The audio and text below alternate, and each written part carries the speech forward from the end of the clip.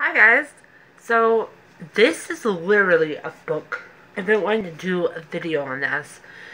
I got some workout routine videos I'm going to do today, but this is a book that I found at the Mooresville Public Library. It's called Feminist, baby. And I'm just going to go through this and just check it point by point. Feminist baby loves to dance. Feminist baby says no to pants.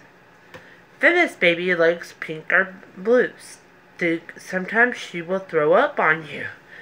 Feminist baby chooses what to wear. And if you don't like it, she doesn't care. Feminist baby makes lots of noise. Feminist baby throws her toys. Feminist baby plays with dolls and cars. And when she sings, she's a baby rock star. Feminist baby is smart as she seems. Feminist baby can do whatever she dreams. And this is where it ends. Okay. I agree with this book to a certain degree.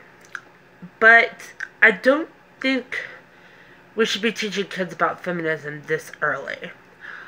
I think, because again, they don't understand complicated political systems like this. I worked with kids when I was in high school.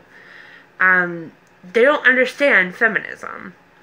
But I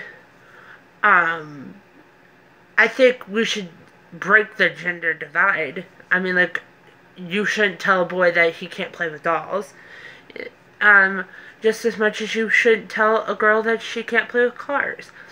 And there is a early childhood development for boys playing with dolls. They learn how to be better dads. And this was taught to me. I think this played a part in who I am today as far as being liberal. There is a